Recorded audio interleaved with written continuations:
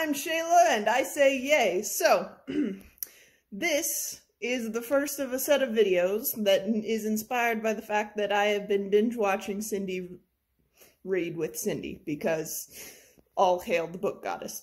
But I actually ended up reorganizing my usual photo video shooting space with some pizzazz and the lack of fashion that I have. So, I'm going to show you guys stuff, and today is just going to be a going through art I have made in my brand new organized space. So, let's do that. Just look at our little art space here. This is my kind of makeshift art thingy. This is the 2020 panic video piece, and I have much improved the area, and it will no longer be only for Auntie Bob Ross.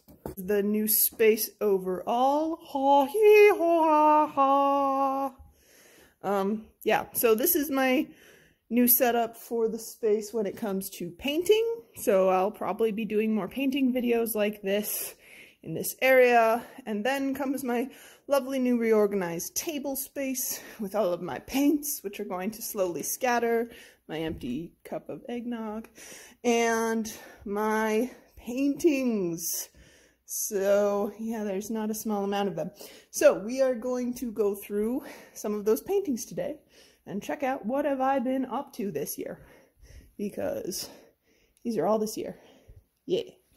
And then just for future, more paintings in future. And hey, I found uglies at the back of a book box, so maybe we'll do a review. Who knows? Let's try that out. Why the heck not? But that's not this video. Today, we look at the paint. Question: can you hear my partner discussing things with his best friend while I am talking? Inaudible. Okay, let's begin. Let's start with the big ones. First things first, we have the 2020 angst piece that I did while for the end of the semester this year, at the beginning of summer, end of spring. So, you know, like May, when all of the March stuff had begun, but we were still smack in the middle of the first quarantine section. This was an entire process, which was kind of entertaining, and I was just letting off some steam getting that one done. It was super fun. Next we have one that was actually a little bit earlier than that, but that I didn't complete until about June. I took some reference photos, including lake photos with the trees that are really cool, had just that little bit of green starting off in the end section there, and also a reference from a time that I was wandering down by the lake and I just kind of found a dead deer. So that was a thing, and I was like, you know, let's do it. So I drew this guy in here, and it worked out really well because this entire picture, I don't know if you can tell super well from the video, but the entire picture has a kind of warped in feeling because I used a panoramic photo, so it ended up getting a slight fisheye lens here that I was trying to maintain as I was drawing this. And granted, the original photo has more branches, but this was simplified for sake of clarity of what I was trying to go for when drawing it. All right, let's see. Next, we've got the, let's call this a period piece, because it is, and it honestly works whichever direction you put it. I know I've had multiple reactions to this where people are just like, yep, yeah, yep. That's how it feels. Cramps are the death of everything.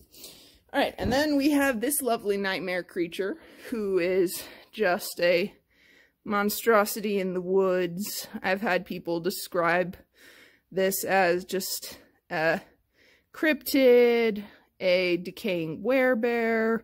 Don't like that one as much, but it was kind of interesting. and as a corruption of something that was supposed to be better. I had a lot of fun painting this one. Played a lot of horror music. I was getting into my Halloween theming when I got that one done. This next one is actually one of my favorites from this year. My Cosmic Dragon, who is just so pretty. This is one of the first times I was using acrylic and trying to get that palette knife feel without actually using the palette knife. I used a lot more wide strokes with my big wide brush that I got during the middle of the year, and used some TikTok techniques when doing the paint splatters for the you know, kind of starry cosmic background look. Was very happy with how she turned out. And then a botched video that I recorded and then my computer decided to die. Drawing a medieval style cat where you don't look at any references and just try to draw a cat. Turned out okay. I'll just leave that as that is. And then one of the first pieces that I did on a wood backing was this lovely puppy, Game Over, that was just vaguely Undertale inspired just because of the red slash. I've always loved that kind of aesthetic of the slash through the air. I like that kind of style in anime too, so I decided to take the surrealist look onto it of what does heartbreak feel like? So, yeah, if you can relate, comment, like, and subscribe. Not in that order. Alright, let's get to the smaller paintings. Oh, and also not going to touch that painting because it's a little more personal and nobody gets to see that, ever. Okay. Let's begin at the beginning. Heck yeah! Okay. And I don't know if you want to call it a sunset or a bisexual flag. I don't freaking care, but I had a lot of fun painting it. Okay, moving on. Let's move on. Nope, not that one. That one is a present that is not complete yet, and that hasn't been delivered because it's not Christmas yet. Okay. Here's my lovely little laying dragon. Again, I really like the lake aesthetic. I only have to drive a little ways to get there, so I more often have that in my mind. So I drew my lovely little lanky dragon with her almost ethereal wings and mane, and just kind of draping. And before someone says Weavern, yes, I am aware that it has only 4 limbs, technically. However, dragon is a dragon is a dragon, and whoever says so differently is me in the past, because let's be honest, if you like dragons, at some point you had a what is a dragon and what isn't phase. This is a absolutely fun piece that I did after rereading through the Stormlight archives for the first time this year, because I was getting ready for the new book coming out, which is now out and which I am audible listening through, no spoilers. But this is a very important figure in the series itself. He pops up in the first book and is a part of the normal lore, so it's not really a spoiler to just say who this is, but this is my version of the Stormfather, because I always got this very, not quite benevolent. He's kind of a bit angry, but at the same time, he's very caring for those that he reigns over. And he's one of the few people that I never really saw with a beard so much, as with the long hair just streaming into the wind. So I hope you enjoy that if you are a Brandon Sanderson or a Stormlight Archive fan. Tell me what you think about it. The Stormfather is still one of the ones that was one of my favorite paintings this year. Alright, let's see. Ah, yes, I was practicing landscapes. Not much more to say about that. Looks like southern Utah or Arizona. Arizona was on my mind this year, to be fair, because of what I've been writing. Ooh, this one was a lot more fun. Whoops, that's upside down. This one was a lot more fun. It is my just abstract desert, trying to go for that using of the primary and secondary colors throughout it. Just that awesome feeling of just getting down a proper sunset feel of the desert more than the actual look of it. So that was really fun to do. I actually ended up entering that into a contest, though. Alas, that one did not make anything of itself. Ooh, this is one of the first ones I did this year, actually. This was dead of winter. Drove over to the lake and drew it while there was still ice forming on parts of the lake. I don't know if I got it super well, but there's like the little pieces of ice there, little areas where it was still watery or had water on top. Water in the distance turning into the same color as the mountains. Just all of that grass growing up. You got your smattering idea of the clouds. This was another one where I very much was having fun with. This one legitimately was with a palette brush at parts because it gets a lot more oil painting look, which I absolutely love. So that one was super fun to do.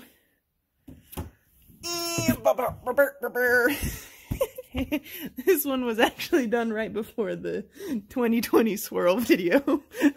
We were challenged to draw ourselves in portrait, make a portrait of yourselves, and it was right after we had the challenge to try and use limitations. So I was like, you know what, I'm just gonna use primary colors. Didn't work super well because I actually just drew out the like old scout shirt that I just love when it's adventuring time, and turned into a very interesting piece.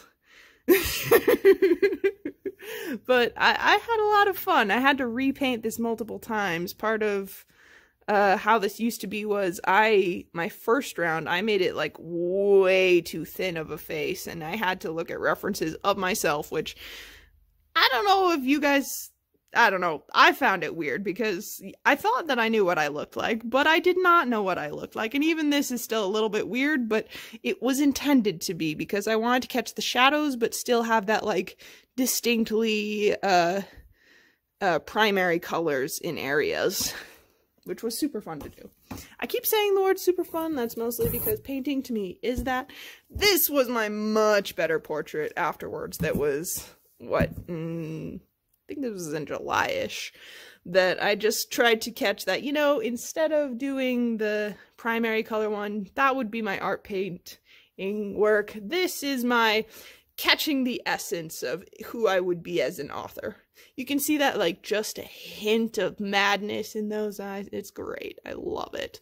Pretty fantastic. Found a great photo of myself, in my opinion, and just drew the crap out of it. Lighting looks amazing. Look at that. Look like you're just staring into the sun. I don't know. I love it. I love it so much. So if I do author photos, this legitimately might be mine for a while. All right, let's see. Oh, I need to plug this in. Give me a sec. Pokies. Let's see. What's next? Ah, yes, another COVID thing. This was the one from March. I had that little yellow figure just kind of feeling utterly crushed by the circumstances going in because, man, that was a crazy March. All the things and peoples and things on fire. That also, things were on fire. But just getting it all done, I don't know why, but this little dollop made it feel complete for me. And just getting that feel of the plagway. Don't know where I paused there. Okay.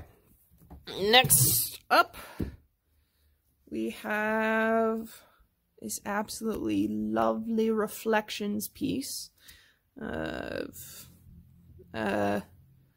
Mount Timpanogos, which is a mountain over in Utah County that is just absolutely stunning view at the top.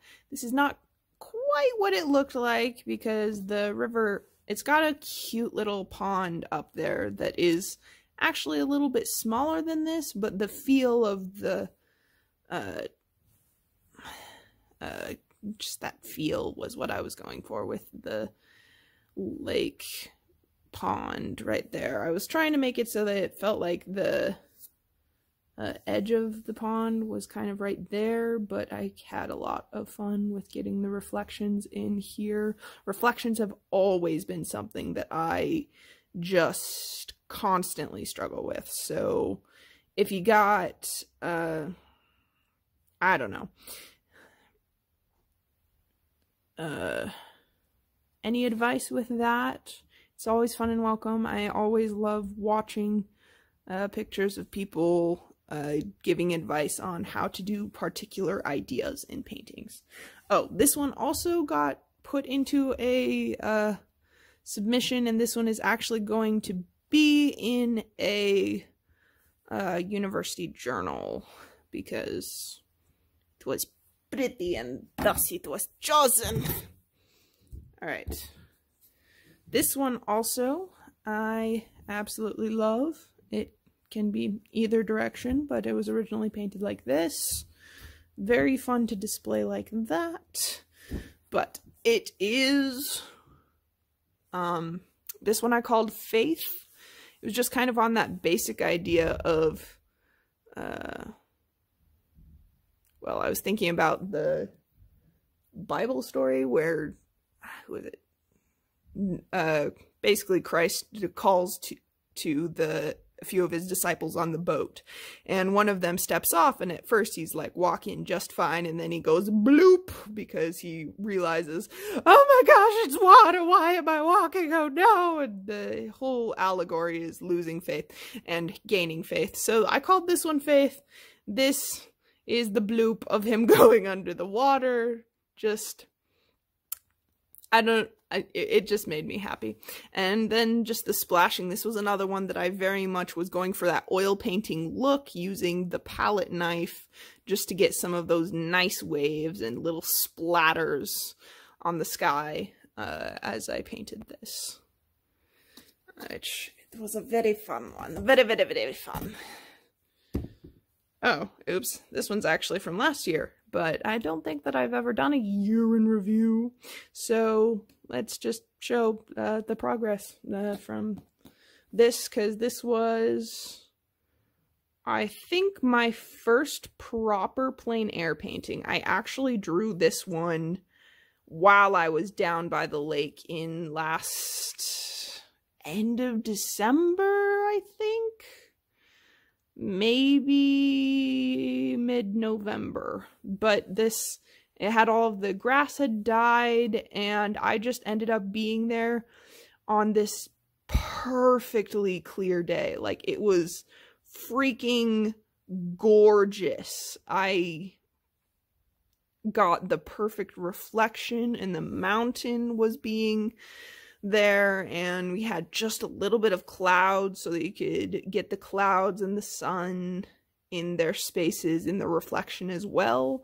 And it was just super fun to have these really dark trees just kind of in silhouette, and I tried to catch that by doing a more textured feel, because I've never, like I said, first plein air drawing, first one I actually did outside, so I just globbed it on to try and get that same feel of the bark, and it just feeling kind of crunchy and rough. So that was super, super, super fun to do.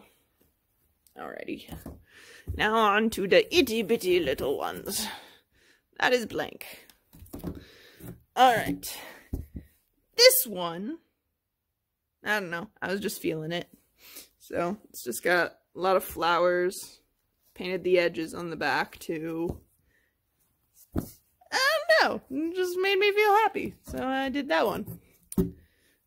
This one I was trying to invoke my own creativity, and I was like, brain! So I drew a brain. Very stylized, obviously. You've got that, like, little bubbles of thought coming off. Still wondering whether there's anything I need to add to this. I don't know if you like a little streak of green, maybe. I don't know. Need to sign this puppy, but woo, gorgeous. Super fun to do. And now comes my absolute angst and anxiety one. This one was while I was feeling absolutely terrible. So I decided to be like, you know what? I should paint the crap out of that since my period piece worked so well. And I just did. I got all of the paints. I got the mixes I needed.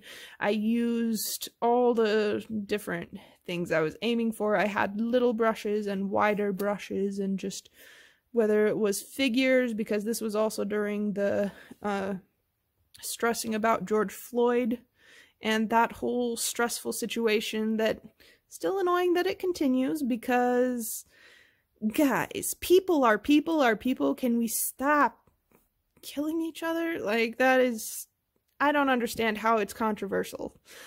But, you know, the feel was just a lot of anxiety and not feeling like I was able to make an actual difference in the world, trying to figure out what it meant to me personally and how I could help. And a lot of that resolved with me being able to paint it out so that the emotions weren't felt expressed. So I was able to think about it a little bit more, and I was able to make some progress towards what I could do and how I handle doing things.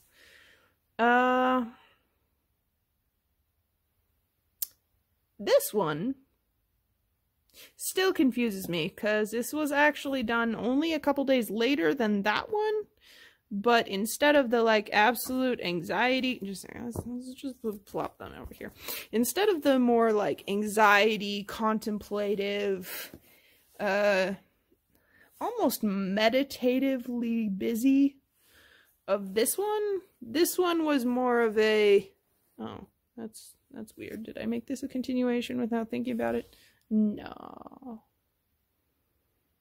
I don't know, there's some interesting parallels there I didn't notice before. Maybe you can do a psychology test on that. You've got the green there, you've got the reds, and you've got the orange slash, and then yellow and red, and now the yellow and the red are together, and now the blue has rained down into the section here, and I don't know, whatever. But this one was a lot more of a dealing with figuring out what it means to me to, honestly, it's kind of a, what does it actually mean to be a girl to me? So it's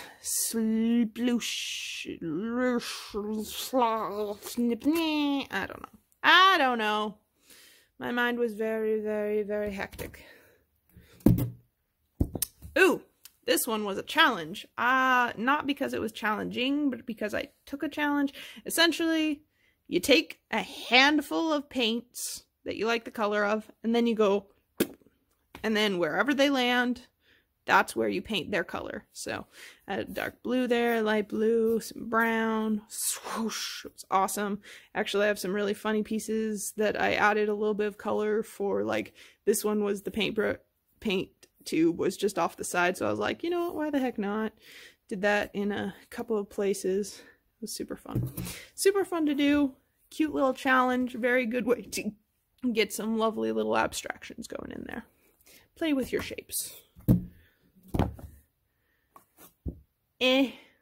Not my favorite. This was another one during that time I was doing landscapes. I was like, what if the land was the lightning and the clouds were like the mountain? So I did like a spring mountain and then the rain down onto the purple ocean. I don't totally know what I was doing other than it was mildly thinking about ace stuff. And